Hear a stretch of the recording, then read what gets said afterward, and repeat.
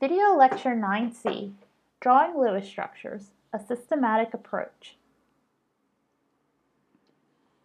In a previous lecture, we've seen Lewis structures for very simple molecules. However, if we want to draw Lewis structures for more complicated molecules, such as the citric acid molecule shown on the right-hand side of the screen, we need a more systematic approach. The following steps outline a more systematic method for determining Lewis structures that for most cases allow for each non-hydrogen atom to have an octet or 8 electrons surrounding it. In addition, each hydrogen atom will have 2 electrons next to it so that it has the same electron configuration as a helium atom. This method is also useful because it accounts for all multiple bonds. That is, it will reproduce double and triple bonds within the molecule. This is one of many methods for determining Lewis structures. You may use any method that allows you to feel that you feel comfortable with.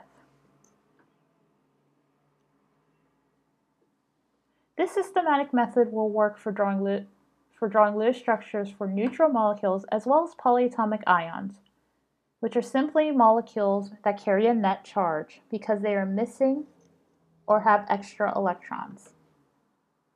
The first step is common among all methods used to draw Lewis structures.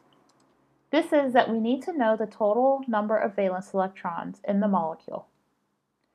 This is important because a Lewis structure has to represent all of the valence electrons for all of the atoms in the molecule. To figure out the total number of valence electrons, we first start by figuring out the number of valence electrons for each atom that appears in the molecule. For main group elements, the number of valence electrons matches the CAS group numbers. These are the Roman numerals followed by A's for the main group elements in the periodic table. For example, all elements in group 6A have 6 valence electrons.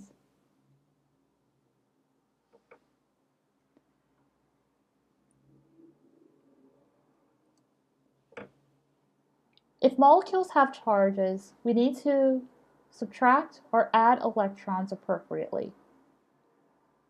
If the molecule has an overall positive charge, this is because it's missing electrons. Therefore, we must subtract 1 valence electron from our total electron count for every unit of charge. For example, if our polyatomic ion happens to have a positive 1 charge, we will need to subtract 1 electron from the total valence electron count. If our molecule has an overall negative charge, we need to add 1 valence electron to our total for every unit of charge. For example, we will draw a Lewis structure for the carbonate ion, which has a -2 charge. We will need to add 2 electrons, therefore, to the total valence electron count for the carbonate ion.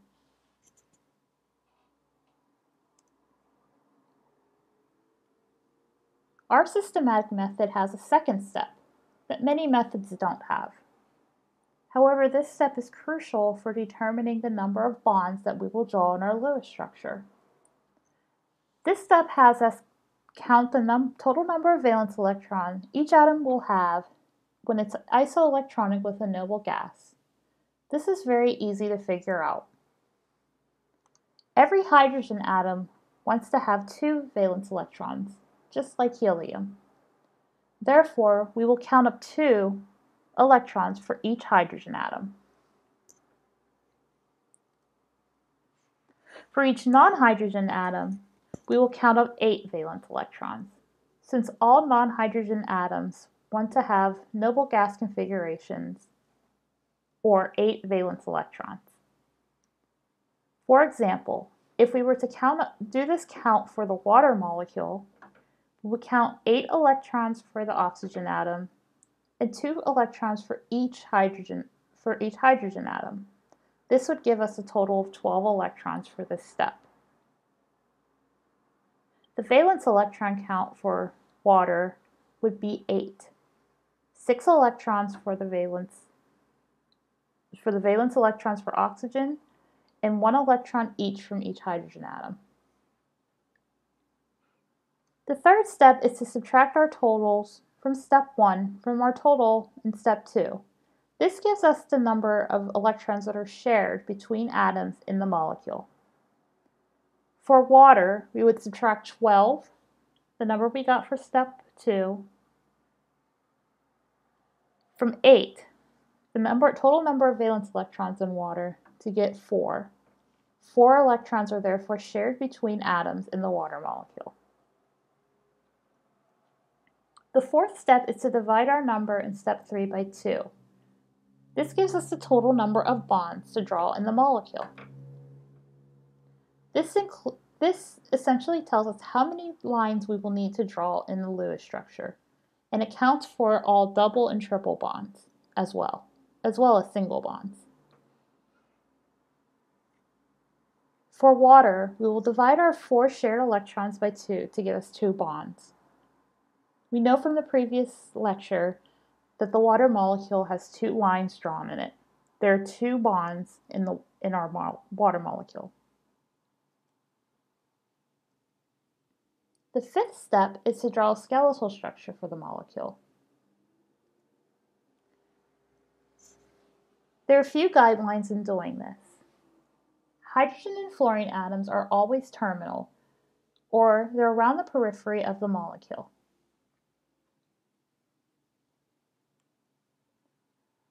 Therefore, you will never draw a hydrogen or fluorine atom in the center of a molecule.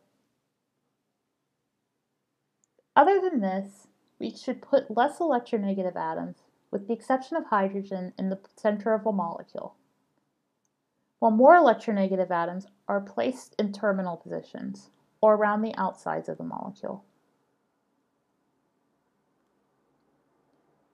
After we arrange our atoms, we'll draw in the bonds based on the number that we get in step 4.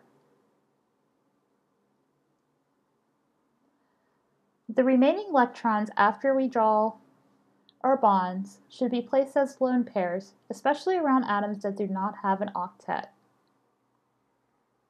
The goal is to use all of the valence electrons counted in step 1 to draw the structure, ensuring that each atom has an octet. If we are drawing the Lewis structure for a polyatomic ion, we should draw brackets around the Lewis structure and place the charge of the ion in the upper right-hand corner. We will now apply these rules to draw a Lewis structure for the carbonate ion. We're going to write or draw the Lewis structure for our carbonate ion. The first step is we want to count up the total number of valence electrons that we will need to represent in our Lewis structure. The carbonate ion has 1 carbon atom. Carbon's in group 4A, therefore it has 4 valence electrons.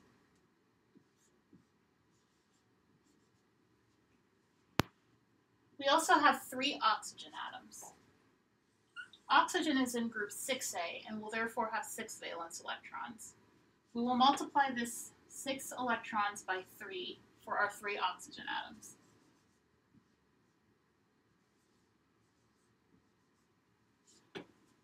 The carbonate ion has a -2 charge, meaning it has 2 additional electrons other than the valence electrons coming from the atoms themselves. So we will add 2 electrons to our valence electrons count, bringing us to a total of 24 valence electrons.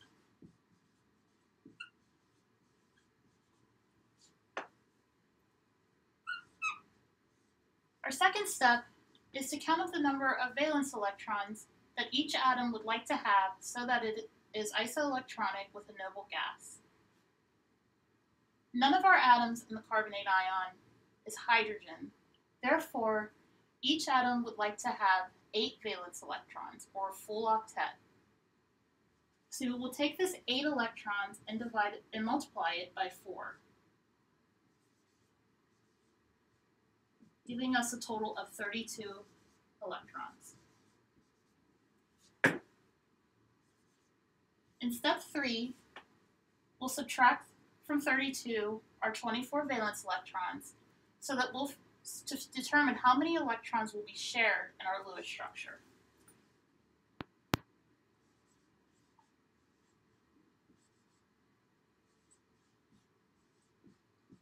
This gives us 8 shared electrons.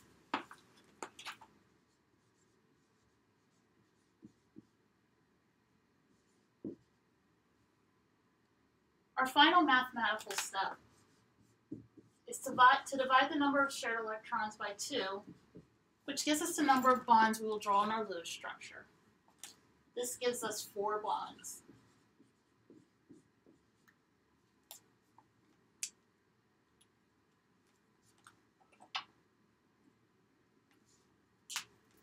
The next step is to take our atoms and put them in the proper arrangement.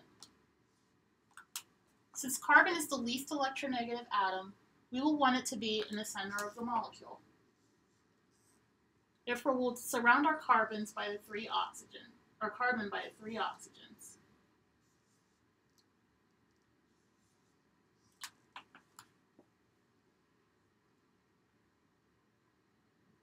Our next step is to fill in our 4 bonds.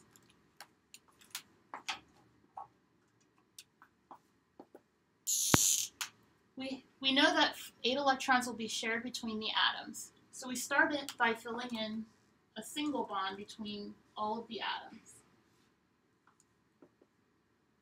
We will place our 4th bond to make it 1 carbon-oxygen double bond. For now, it does not matter where we put that 4th bond, so we'll place it on the left. So far, we've used 8 electrons, 2 electrons per line drawn in the Lewis structure. We still have 16 electrons to use, and only our carbon atom has a full octet. For the oxygen on the left, we need to add 2 more pairs of electrons, so that oxygen has 8 electrons around it. For the central carbon-oxygen bond, as well as the bond to the right, we will need to add 3 more pairs of electrons.